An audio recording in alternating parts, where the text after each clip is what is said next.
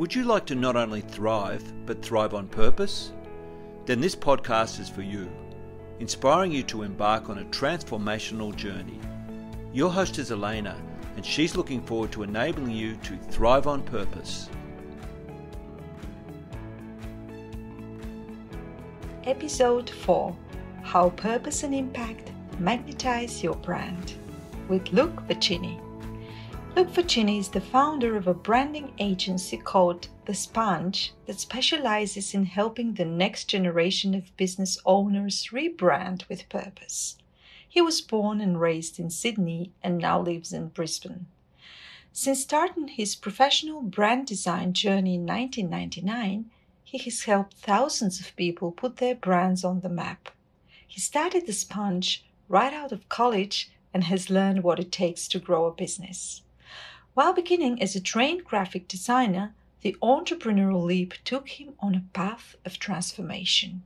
He experienced firsthand the impact that purpose and values have in business and the connection to brand story. Having had a purpose moment that transformed his outlook on business, The Sponge obtained B Corp certification in January 2017.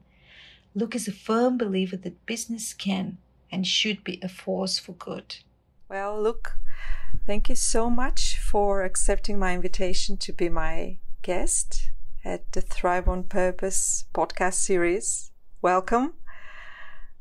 And I'm very curious. I have a favorite question to start with. What's the best thing that happened to you since we last spoke, which was, I think, 2 weeks ago? Oh, the best thing.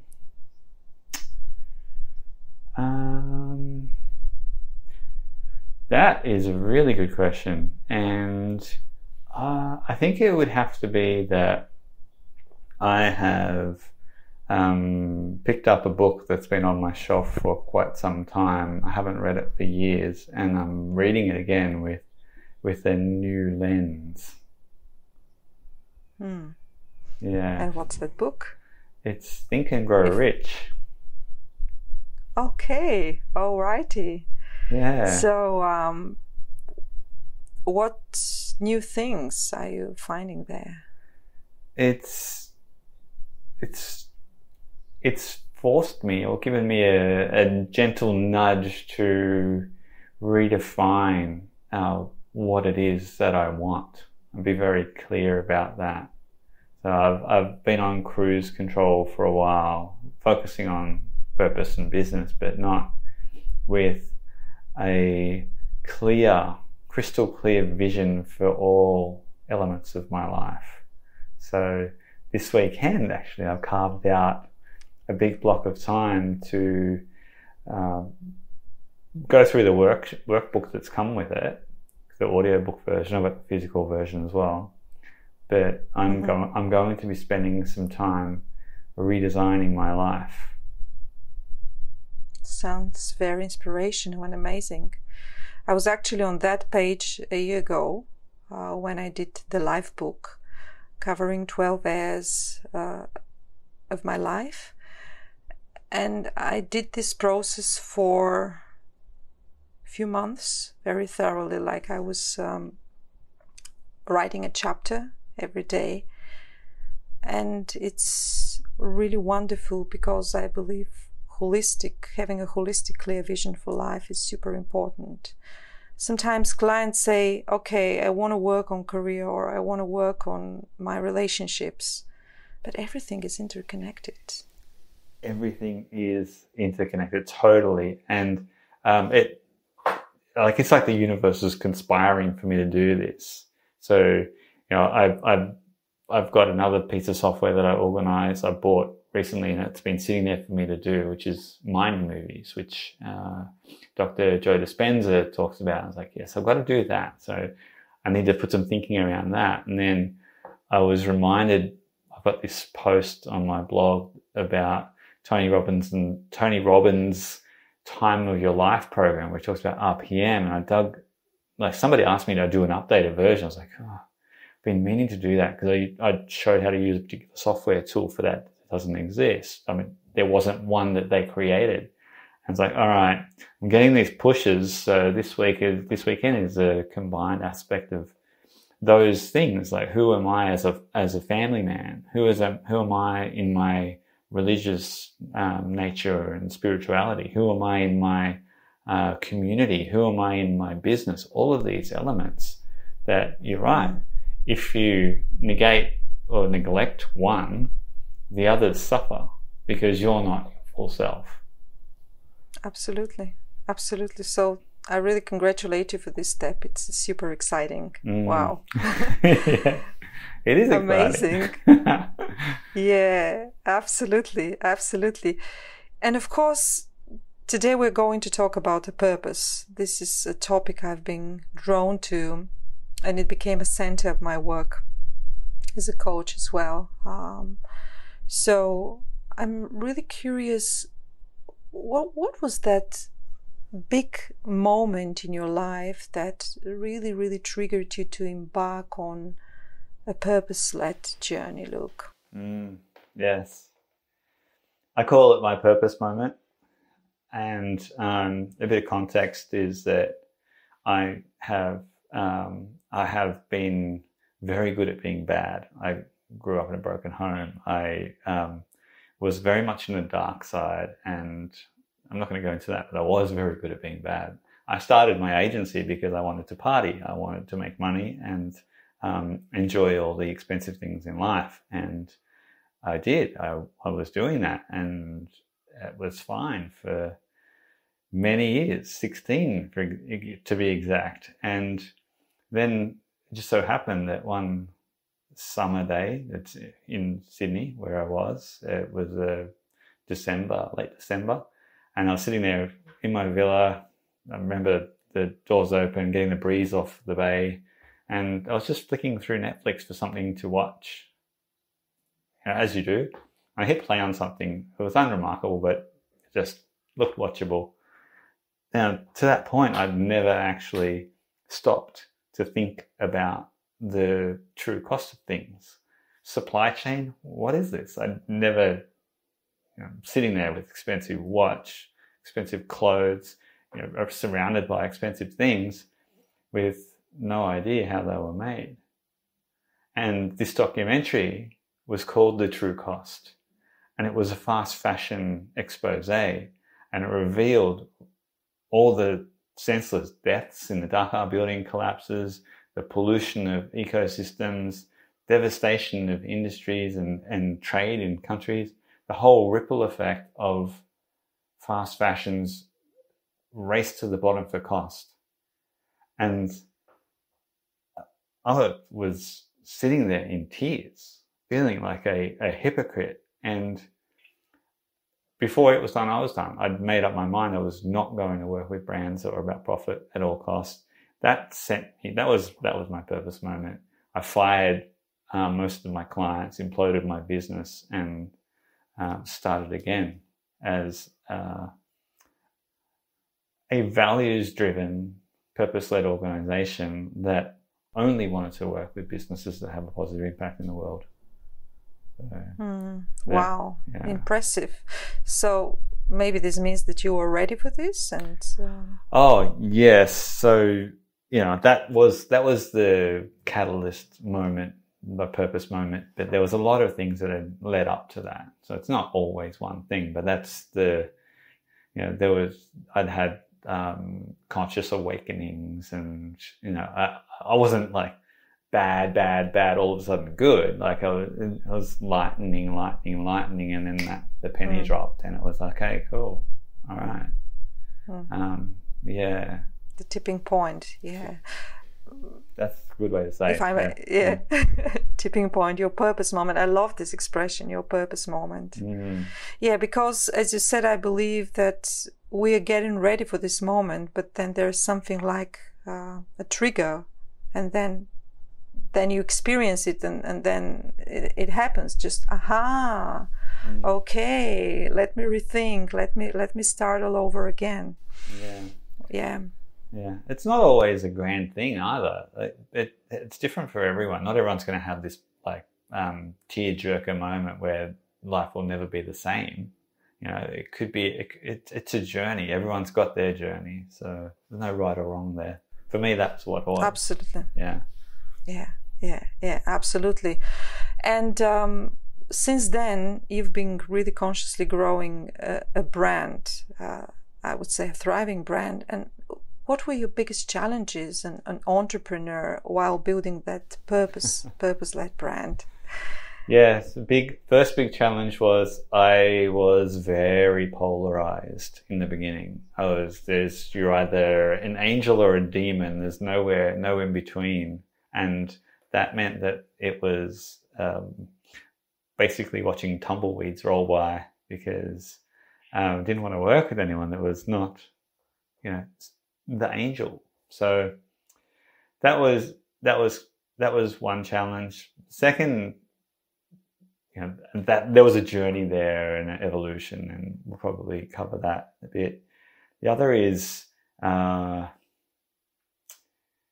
to ensure both potential team members and clients are values aligned.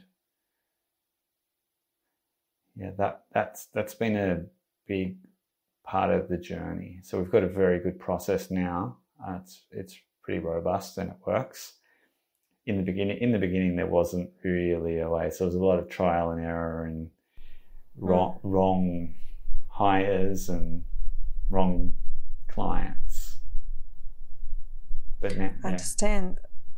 And how long did it take you to learn, if I may say so, this alignment process? Well, I'm a big believer that you never stop learning. We have the best current version now, but I think we sorted that out probably now about 2 years ago. So we relaunched as a purpose-driven organization in 2016. So it's like 3 years to sort it out. 3 years, yeah. I agree with you that we constantly learn, and that's always a process. However, and I've experienced this with myself, when you look back into the years and see your work, let's say 5 years ago, and say, oh wow, see where I've been and how I've progressed. I do believe in learning by experience and taking the time to reflect after each experience, so to see what's the learning here, how we have grown. And to be honest, that's a challenge. Values alignment, purpose alignment is a challenge of each organization I've worked with. So that's why I'm very curious about this process, because I follow the sponge for a long time, and I can claim, and that's for myself, that you're super inspirational and you're very conscious and really purpose driven. You live that.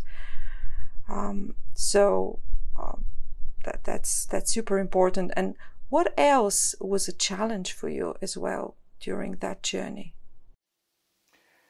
The biggest challenge is that the market wasn't really as open to purpose and impact in the beginning. There's been a massive shift. Thanks to COVID, I think it's really forced the humanizing of brands. That and some of the critical issues that have happened around the world, like Black Lives Matter and the Me Too campaign, all these things that are bringing humanity to the fore, and equality and inclusivity and diversity, all of those things that matter, that brands have been forced to confront and adapt. And in that, it has opened the conversation that we love to have. So now there's a groundswell. So if we talk about addressing internal culture and storytelling, that, which is what we've been doing in the beginning and coming to terms with and getting better at, to now the markets, there's an appetite for it. And it is now current day, that consciousness in business.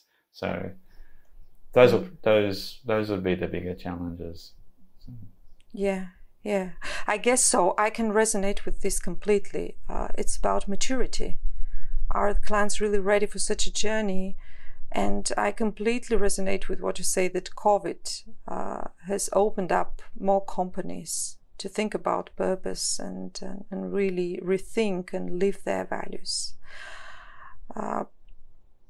I definitely experienced many conversations with my clients during the last 18 months on purpose. That's very, very true. So obviously this movement is going further, and I want to touch on this, and business is a force for good as we develop this conversation. But now I would like to know, because definitely you're a person who is going consciously through a transformational journey. How did this inner transformation support you in building your brand? Yeah, that's a good question, a good frame.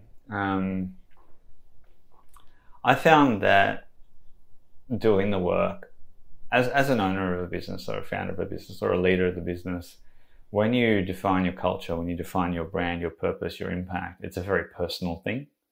And in that process, as you would know, there's a mix of who we are, but who we aspire to be. It's the same as the personal journey is who am I, but who do I want to be? And I found that in the process of developing our first core set of values 5 years ago, there was an aspirational one there that we all loved. It's perpetuate goodness, right? And it is like perpetuate. That word is proactively pushing, driving. Right? It's not just do good wherever you are, but it's push it. It's be the driving force of it. And in that process of defining a value, how we operate as a sponge, that value has really become, in this 5 years, what I'm about, like as a bigger picture, almost like a personal purpose. I don't know that it is my personal purpose, because I haven't. Maybe that's part of my journey for this weekend, right? Is defining a personal purpose.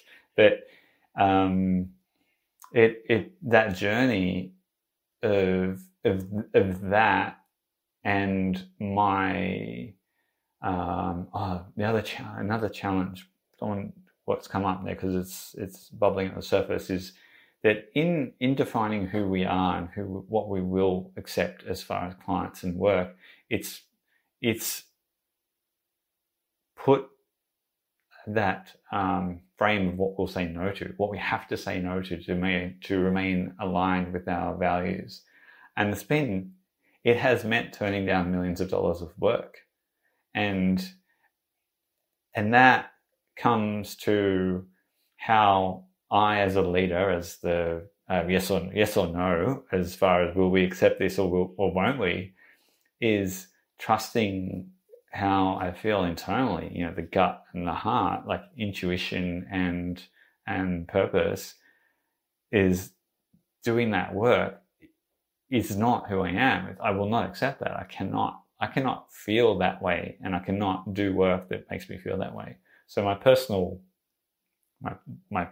transformation is I will not accept things that doesn't make me feel light, doesn't I want to feel elevated by the work that I do, not feel resistance from it. So does that answer the question in a way? Yeah. In a way, it makes sense, and it makes me feel and think that we're founders of businesses, and very often the purpose of the business is very aligned with our own purposes. In a way, it's just one thing, because it's the essence, it's the core, it's who you are. So you cannot be different in your business and different in your personal life. Does this make sense to you? Yeah, it does. It really does. And the interesting thing there is that it can, as a founder, as your team grows and as you want to embrace them, I've been called on this by my team just recently. We went through the process of redefining our purpose. And that started by me just wanting to broaden our purpose a bit, because I found myself called to include, so our purpose statement was to help good businesses become better brands, which was more of a mission statement to describe what we do, but it wasn't aspirational enough. And I found that as I matured and as we developed our methodology, it was more, how do we help more people? So I started saying, we help all good businesses become better brands, which that all broadens things. But then one of my team called me on and said, like, before you do that, why don't you run the purpose workshops that you do with clients with us, and we'll feed into it. And honestly, that when you talk about a founder and a leader or owner of the business where you have final say, and it is very much you because you're the chief vision holder or motivator or whatever label you want to call for that particular aspect, is you have to be willing to kill your darlings. Heard that? You've heard that phrase? Like, it is. No. It's a phrase talking about copy, right? You have to be willing to sacrifice and cross out your best work for the better outcome. And so yeah, our new purpose is a culmination of the amazing work we did as a team. And honestly, this was the most beautiful, liberating. It brought tears to my eyes, this process, and the responses that the team contributed. When I saw answers coming from them in our framework that could have been my words, and some of them even better than my words, I was like, oh, like it was, I don't know, I felt like a proud dad. I felt like it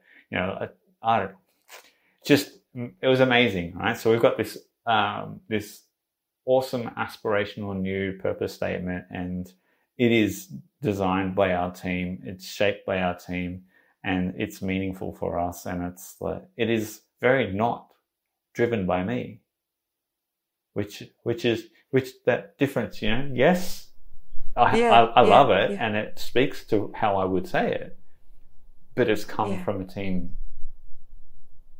Yeah, because you're one. You're a whole. One. It's the oneness. It's the interconnectedness. Because obviously you've attracted the right people that resonate with who you are and your values, and it's very natural when you create the conditions for these conversations to take place is that you'll be positively surprised. I could sense your emotion and your energy while you were talking about it. And can you again please articulate the purpose of the sponge? The new purpose of the sponge. The new purpose of the sponge. Yeah. Yes, I want to give you some context first, so that it makes sense. Okay. And I'm okay.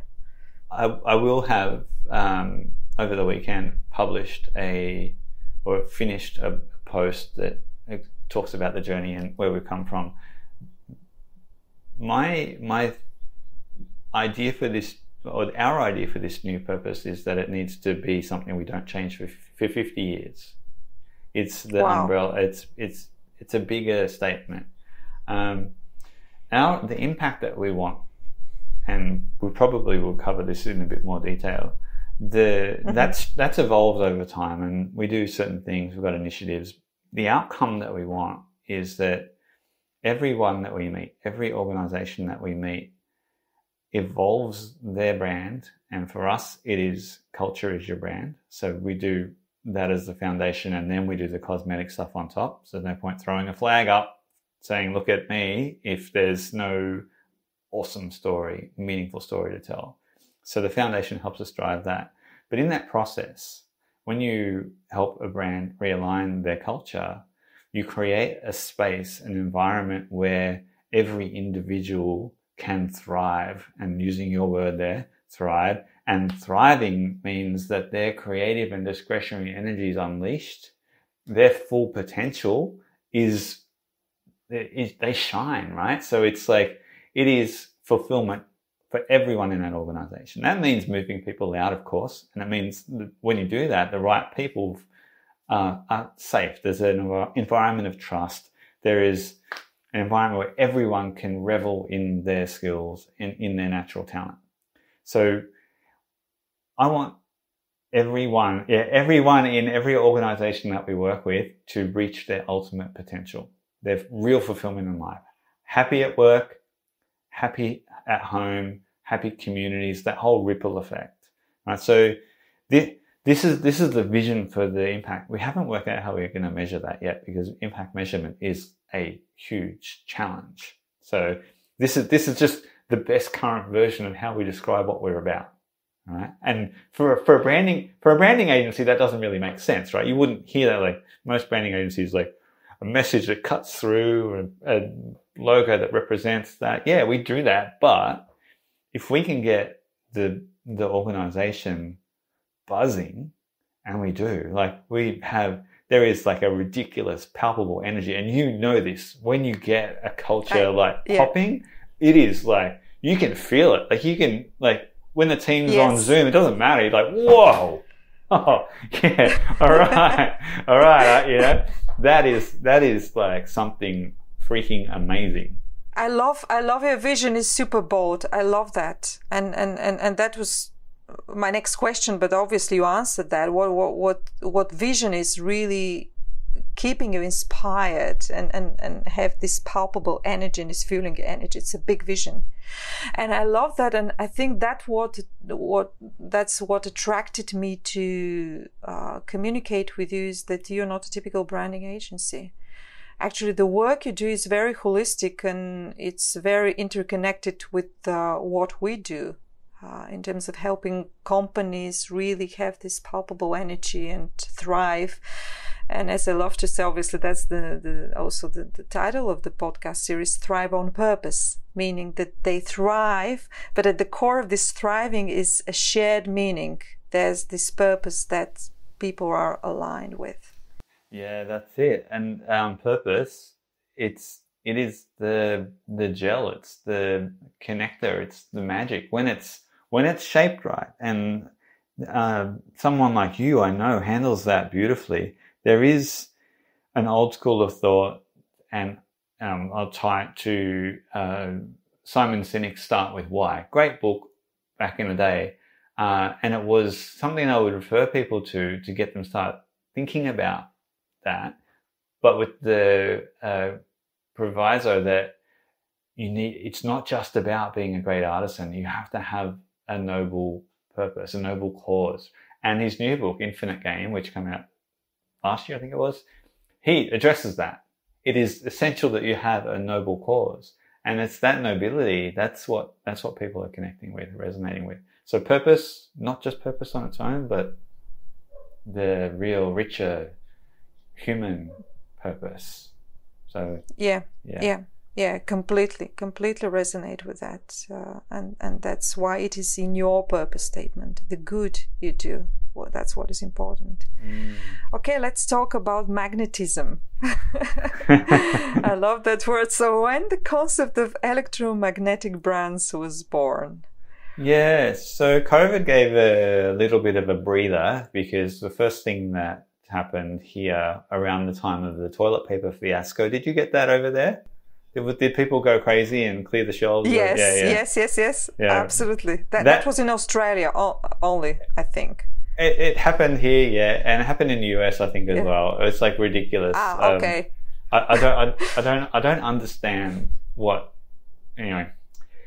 So around that time, see, I see that as a defining moment. There was like people felt that they would be needing to go to the toilet a lot, and I guess they tightened their marketing sphincter as well. So budgets went a little frozen, and that gave it. And the first thing in a crisis with a business is they stop spending on marketing, which is a dangerous game to play. But it's kind of like a knee-jerk reaction. So we were given a bit of fear and space to breathe. And it really, my previous book, Impact Brand Storytelling. It's a great methodology. It's still very much what we do, but this gave me a chance to, this time gave me and the team a chance to revisit our methodology and see how we could make it a little bit more palatable to organizations or people that weren't as niche-y. So there's a phrase I use, the curse of knowledge. It's not mine. It's, I think, Steven Pinker from Harvard coined it. And what it means is when you assume wrongly that people understand things the same way as you because you know some things intuitively. Like, you know them so well that you assume others know them.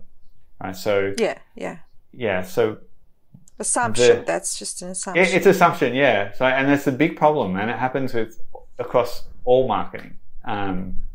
Anyway, you gave me the opportunity to really contemplate what are the big problems that we solve, and there are 3 sort of core problems. But the main thing is that, and what are the solutions for those? But what does that mean as the main problem for business owners today? And what is the prize that we want? And the prize was the fun part. So if you're thinking about business as a grind, like if you're an owner of a business or a founder of a business and you're experiencing slower or more difficult sales, right? Things are changing because the market's changing and you're not. You're experiencing a disengaged or demotivated team, right? And there's also potentially a lack of pride or some embarrassment about your brand. Those are the typical main problems, and that's because the brand doesn't truly represent the organization as it is because it's evolved, right? Those are the main problems. What are the flip side for that? It's like a compound customer growth of an audience that love you and can't shut up about you. The other one is like a fully engaged and hyper-productive team. And the third is like unshakable pride in your brand. Right? So those things, they're kind of the foundation for an electromagnetic brand, like a brand that effortlessly pulls awesome people to it. So new customers and new team members. And when they stick for good. It's like just that vision of that electromagnet in the car yard that is like picks up a car and, you know. Yeah. Like that's the pulling power that when you get these things right, and we're talking about get your culture right, get your impact model right, get your audiences right, understanding who they are, speaking to them, and building a strategy that connects the dots there. So when you get that all right, that's when your brand is electromagnetic. Yeah. Actually, I was very attracted to from the impact model when I read your book, and since that moment, which was a year and a half ago, I started thinking of my impact model, and it's on paper. It's vision on paper, and now that I'm starting to attract the team, I want to make this real. And this is definitely an area, and as if your report was outlined, that I need to work. I'm curious, what's the sponge impact model? Because I definitely can learn from this, and it's for me, to be honest, I know culture is very important and living and breathing culture, but also I understand how important the impact is for a company to be a natural magnet and to create goodness in the world. So what's the sponge impact model? Yeah, so first and foremost, impact is hard. So it's hard, it's a journey, and it is, for us, it's been a journey. We started with, the first thing I wanted to do was a very personal thing. So we sponsored orphans.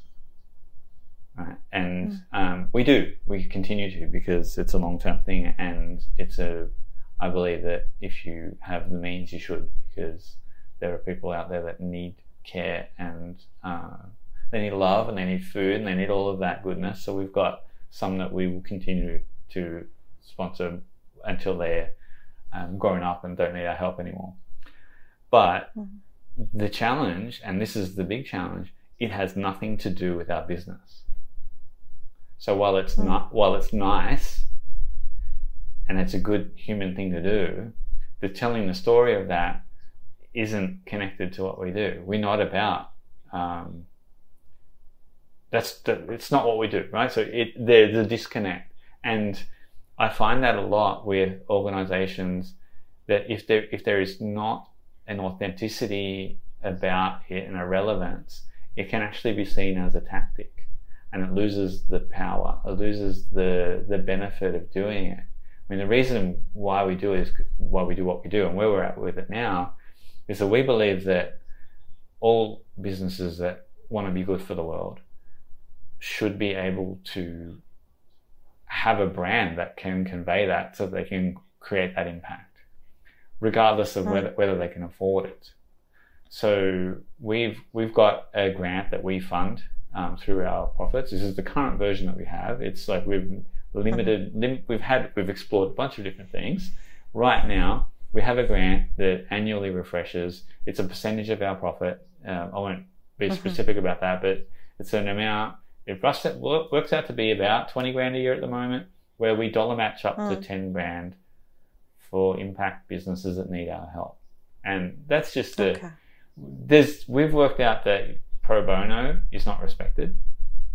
Like it doesn't, and also the thing about charities is a charity or not-for-profit is a tax benefit structure. It does not mean, it doesn't discount the value that the organization that you're contracting is providing. So we have a dollar matching grant. So it's essentially a 50% discount. So there is some skin in the game. It means the work is respected, but we get to do some cool work. So we work for impact businesses, whether they're social enterprises, not-for-profits, impact startups, whatever it might be. And honestly, our team loves that work because we get to shape the impact. We get to be drivers of that impact and help these organizations with critical work so that they can thrive. Because what good is an organization that has a positive impact model, an idea, but nobody knows about it, or they're failing in their marketing? So for us, it's about that. That all brands should be good for the world, need to be good for the world, especially those that are at the coalface and creating massive impact. Or potential. That's definitely the core. Yeah, or potentially can create massive impact, and with our help, they can. Yeah. This is very meaningful, and I completely resonate with what you're saying, because unfortunately, sometimes giving maybe is not completely aligned and genuine, and it should make sense with the core business as well. For me, this really resonates, and this made me think and rethink my impact, and now our impact, which we need to rethink in the team. So that's super powerful. Oh, wow, really. And I know that your company is B Corporation, B certified corporation, which is also super magnetizing and attractive to me.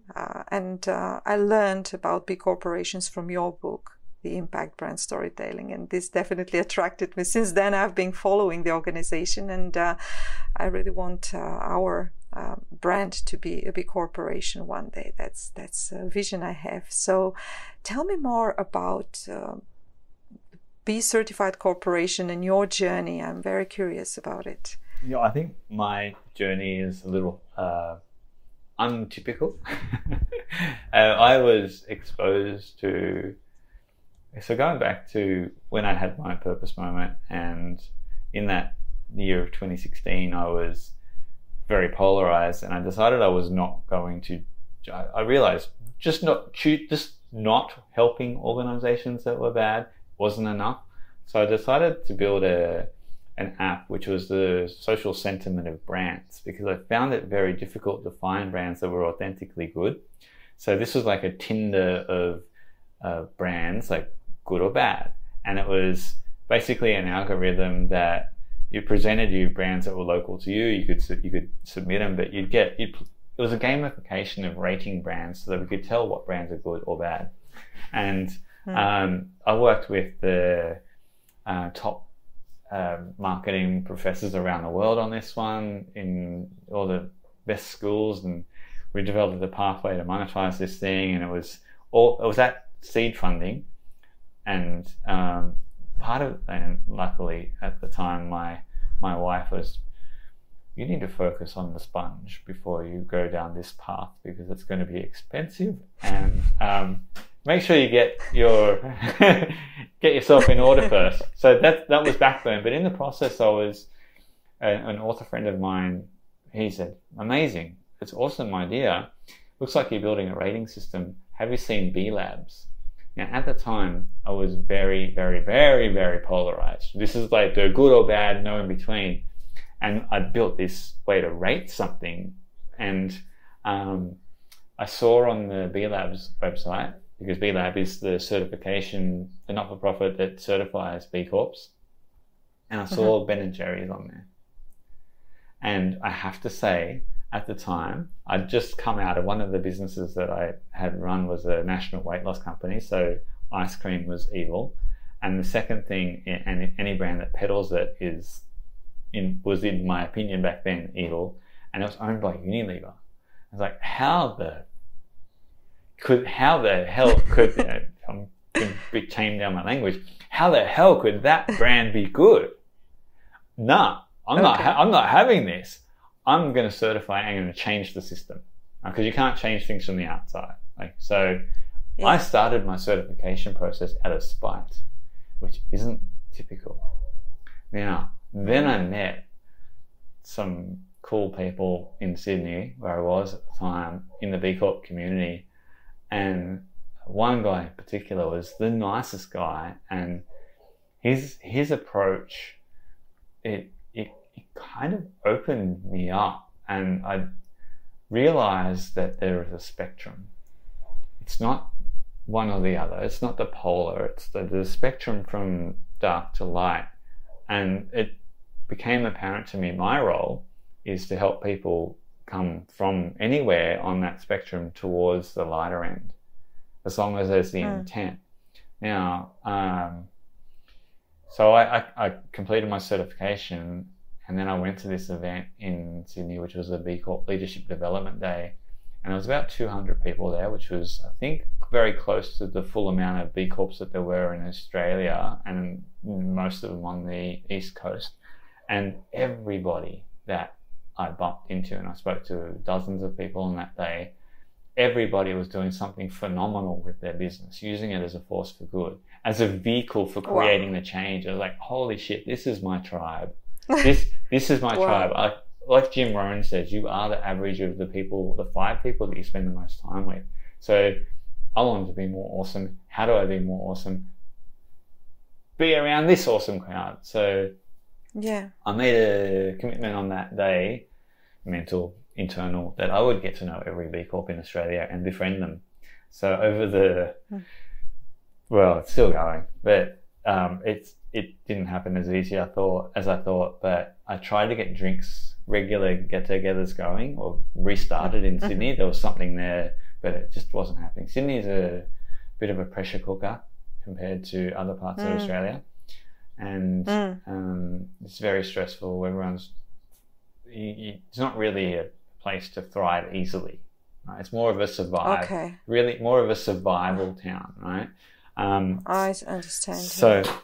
So when I moved up here to Brisbane, there was a couple of B Corps that I connected with in my process of connecting, and I said, I'm coming up, we're going to blow this thing up. And we came up here, and we created this community, and it's now called Good North, and it's about getting purpose curious and purpose led people together, because together we can do so much more than we can alone. So there's a dual purpose for Good North. One is to help establish or create purposeful, meaningful connections. And then the second part is to foster collaboration, real collaboration.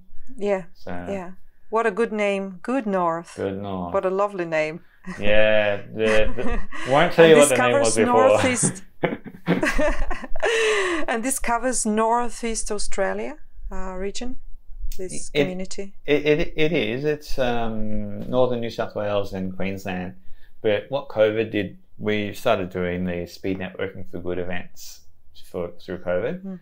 And we were doing them every other week, and we were getting people from all over the world attending because it kind of smashed the borders. So one of the visions that we had before COVID was to do an annual, like we did an event called Earthbound, which is a sustainable good business gathering, and the idea was we wanted to build that annually to something like not a South by Southwest or a Burning Man, but a big thing, like the mecca of conscious business people coming.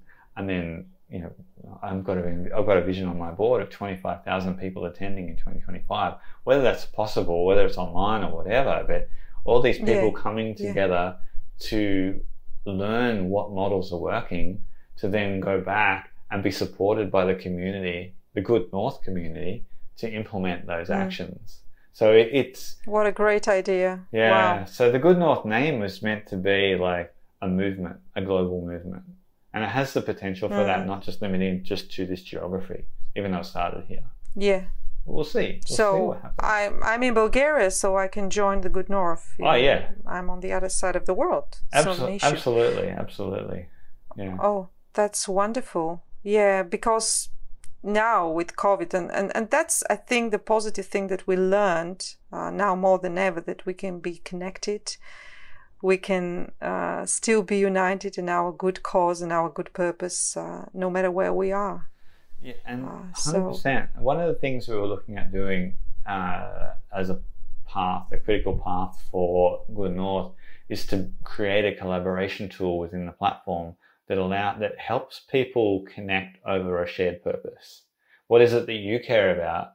And somebody in Byron Bay could care about the same thing. And as long as or a team, like, it could be Singapore, Bulgaria, Byron Bay, Nigeria, whatever, as long as people can get on, but have a way. And part of this is, how do we teach real collaboration so that there can be both a surrender of what it is that you know about this for the greater good, same with everyone else, and the ability for everyone to pick up that commonality and run with it. So that's the challenge there of real collaboration, is the elimination of ego, So that's still... I think it's... Yeah, I think in this purpose-led communities where people naturally are attracted to, it's much easier to leave the ego outside of the room. I believe so. Well, you'd imagine it's still human nature to have some ego. So it's how do we create the framework to enable people to surrender to that and do it with honor, dignity, and it's a challenge. Honestly, it's a challenge, and I don't know what the answer is yet. But I see that being a way that we can all accelerate the change that we're seeking, because that's what we want. I guess role modeling, like be the change you want to see, and also it's maybe an educational process. There's definitely that, yeah. Where people are learn these new ways of being, and I think this happens naturally once they're connected with their core. As you were talking about the brands, and they have their core culture, which is their purpose, their vision, their values. So the more people are aware of their own core and their own values and purpose and vision, they have this crystal clear, then they're really able to let go of that ego, because they just don't need it. I don't know if this makes sense to you, but I believe in that. It does, and we're all on various stages of our journeys. For you, you're a very conscious woman, and I know that you get it, and you are that way. And I could, to a degree, I know that I've got room to improve. One of the things I've learned with Good North is we've got to meet people where they're at. A lot of people come to our events, or there's been many people that have come to our events who have no idea about purpose, and they've just jumped into a purpose pool. So all of a sudden they're like, whoa, like, what is this?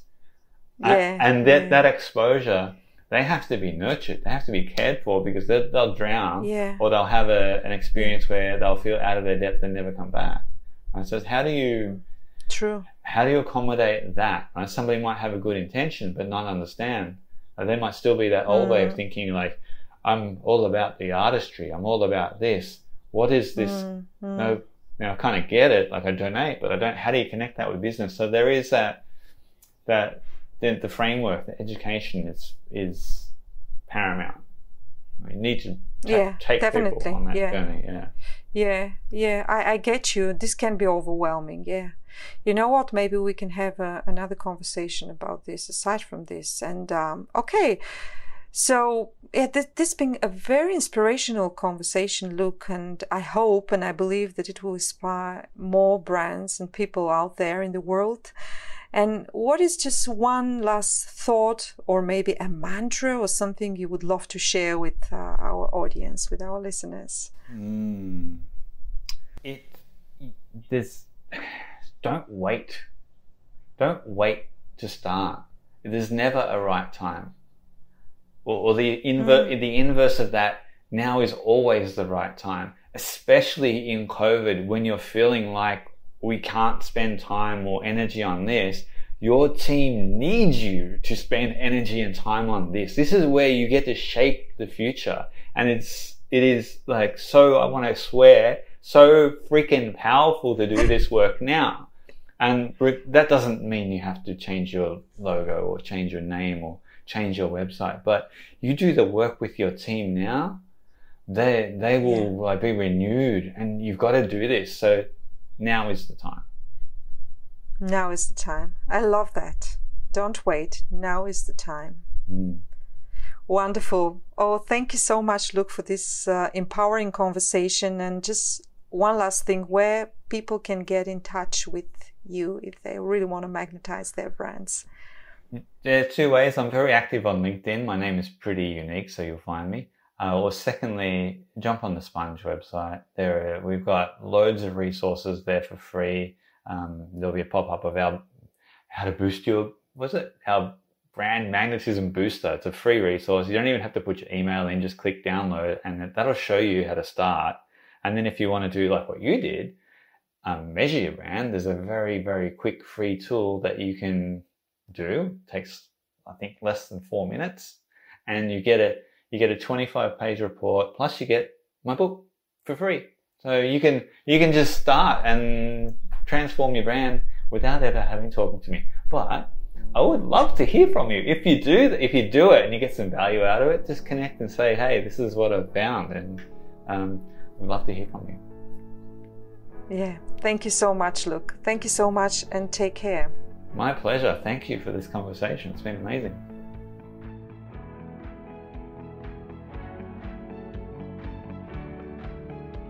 Thanks for listening to the Thrive on Purpose podcast.